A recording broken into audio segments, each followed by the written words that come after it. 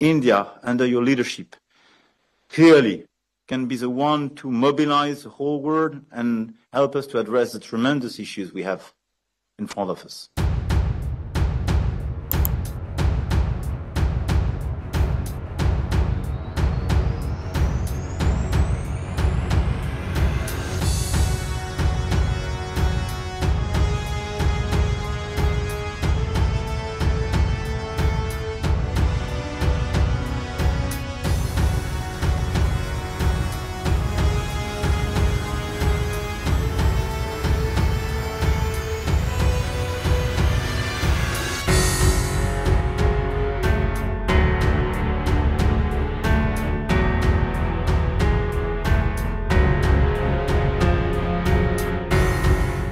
We are working together for the success of India's G20 presidency in a difficult context with the Russian aggression against Ukraine, and India, under your leadership, clearly can be the one to mobilize the whole world and help us to address the tremendous issues we have in front of us.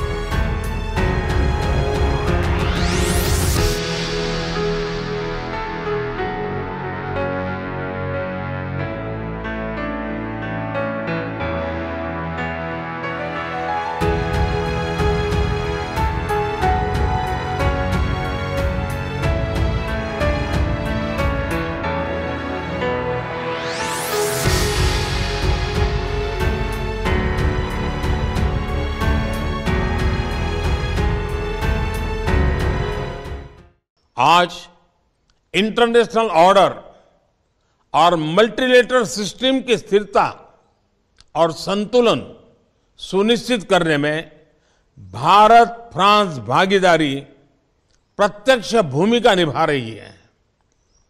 चाहे Indo Pacific क्षेत्र में सुरक्षा और स्थिरता का विषय हो या वैश्विक फूड सिक्योरिटी तथा हेल्थ सिक्योरिटी, भारत और फ्रांस साथ मिलकर सकारात्मक योगदान दे रहे हैं।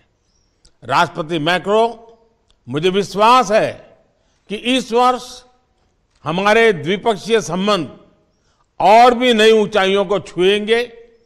भारत की G20 अध्यक्षता के अंतर्गत हमें साथ मिलकर काम करने के लिए और अधिक अवसर प्राप्त होंगे। एक बार फिर से आप सभी को बहुत बहुत धन्यवाद और बहुत बहुत शुभकामनाएं।